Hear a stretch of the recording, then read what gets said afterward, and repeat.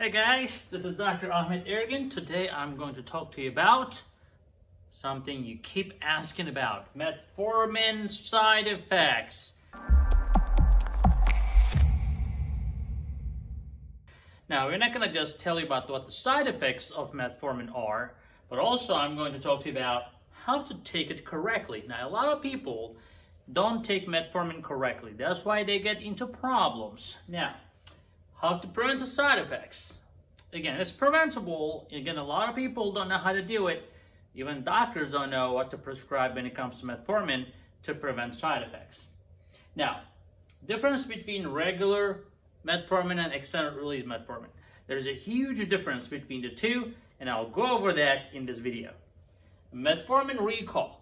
A lot of people heard about this. A lot of people are concerned about this metformin recall. They're concerned about if the metformin causes cancer, etc., which we will go over and cover that today. And then we are going to talk about, finally, about the use of metformin in PCOS and prediabetes, which I've been getting a lot of questions from you guys. Let's get started. All right, so metformin side effects, what are they? Of course, the most common one that everybody, I wouldn't say everybody, but a lot of people complain about is diarrhea, gastrointestinal side effects, stomach side effects. Some people may have gas, some people may have diarrhea, abdominal pain, all sorts of problems. Now, those are the common problems with metformin. What other things can you expect from metformin? Now, like any other drug, you can get an allergic reaction to metformin. You can develop a rash to metformin. Some people even get a chest pain from metformin. Now, chest pain is something that I don't really like, and it doesn't really happen common. I've heard a couple times in so many years of it happens, and we don't know why it happens, but I'm like, yeah, well, you got chest pain. I don't think that's a good idea to continue. Not that it has any heart problems associated with it, but if you are having a weird side effect, I would not just continue it. All right, guys, let's go over the side effects now. Now, metformin has a lot of side effects. Now, the most common side effects are gastrointestinal. Okay, so I'll go over that in detail, but if you want to summarize, let's start with the gastrointestinal side effects, which are stomach and intestinal side effects. So you may have diarrhea, you may have loose stools, you may have abdominal pain, bloating and gassiness, and all sorts of crazy side effects with metformin. The good thing is the side effects tend to disappear, and I'll tell you of how to remedy all these problems. One of the most forgotten side effects is B12 deficiency. Again, metformin may prevent the absorption of B12 in the intestinal system, and ironically, B12 deficiency can cause neuropathy, and diabetes can cause neuropathy, so you don't want to miss B12 deficiency, especially after a prolonged use of metformin. Now, what are the other side effects? Sometimes cardiovascular side effects, such as palpitations, chest pain can happen, flushing can happen, and we don't really like those side effects, especially if somebody is coming to me with palpitations or chest pain as a side effect. I'm like, maybe metformin is not for you. Respiratory side effects. Some people complain about shortness of breath. Now, general side effects. Some people will have like tiredness. Some people will be like weak, and they will have muscle pains, and that they may not know what's going on because they may not attribute those side effects to metformin, but it does happen. Dermatological side effects, such as skin manifestations, sometimes skin eruptions can happen. Rash can happen with metformin. But these are typically the most common. And neurological side effects, we can think of like a dizziness or headaches can happen with metformin as well. So again, there's a lot of side effects. Now, these side effects that I'm talking about, other than the gastrointestinal side effects, are like maybe 5% or less. Now, a lot of people tend to think that if there's a side effect, I'm going to have it. But I think you should think positive. Don't think that you're going to have a side effect. Now, think about the law of attraction. Law of attraction says, think positive, you will attract positive things.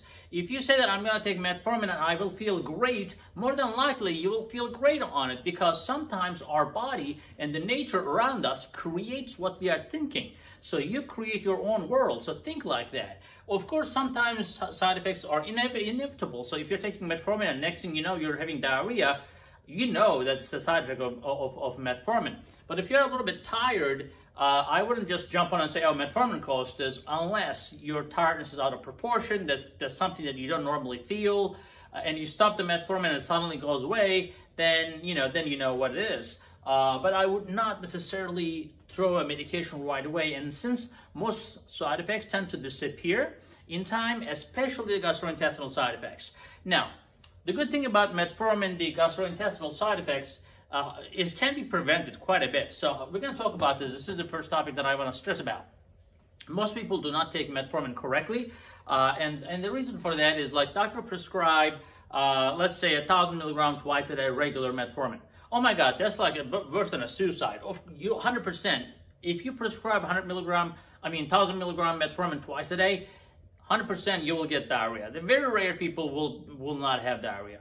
So the way to start is starting very small, like 500 milligram. And then another important thing is to start with your dinner. And always take it with meal. If you take it an empty stomach, you're going to be in trouble. So take it with meal, start with dinner, take it for a week and see how it goes. And if everything is good, you don't feel bad, no side effects, then maybe you can start 500 milligram twice a day. And again, with meals. And then maybe you can start with the breakfast and dinner this time. Another important thing that's forgotten all the time, yes, I know metformin is free at Publix in the United States, but that doesn't mean that free is good for you all the time, right? So extended release formulation has 4 times less side effects. So when it comes to diarrhea and bloating and all that, metformin extended release, which is metformin ER or XR, whatever your pharmacist has much, much less gastrointestinal side effects than a regular metformin. So if you think that you want to be on metformin, you want to stay on metformin, start with extended release. I mean, you can, if you have the guts, you can say, oh, my guts are good, so I will just go with the regular metformin since it's free, and if I have a problem, then I'll go for extended release. Well, let me tell you guys, I don't have that kind of time. If I was diabetic, I wouldn't just mess around with it. But if you want to save a couple bucks, that's okay. You know, try regular metformin, see how it goes. Start with small dose and advance slowly. That will do it. Now, the maximum dose is typically around 2,000, 2,500 milligram of metformin. Not that you have to go to maximum dose every time. I would say the maximum dose is the dose that you can tolerate. So just because you want to go to 2,500 milligram, you don't want to really push it to a point where you cannot tolerate anymore. So again, to summarize, guys, start slow, start with meals, start with dinner once a day only, and then advance to twice a day, maybe 500 milligram twice a day, and then advance to maybe 1,000 milligram twice a day. Now, quick caveat for you. In the United States, again, I'm not talking about Canada.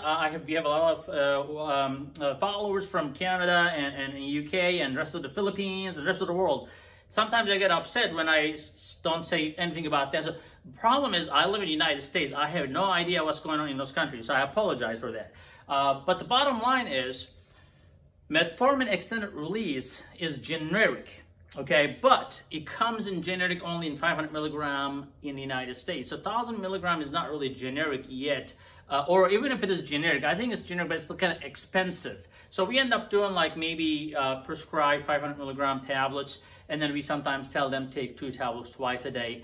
And that's sometimes easier anyways because metformin tablets are kind of big, you know, so a lot of people have trouble taking that down. So, I mean, you know, you can think about that as well. As a clinician, you know, really, I have to think about everything. Just prescribing a medication and sending patient home does not necessarily solve the problem. You need to make sure that the patient is comfortable. You need to make sure that the patient can take the medication. That's all, that's what a doctorship is about. You know, that's how a doctor should treat their patients. So, how to prevent side effects. Now, of course, you know, we discussed about this, you know, take it with meal, use extended release metformin, and the difference between the regular and extended release, we already jumped to that topic as well. Again, extended release is much, much, much better.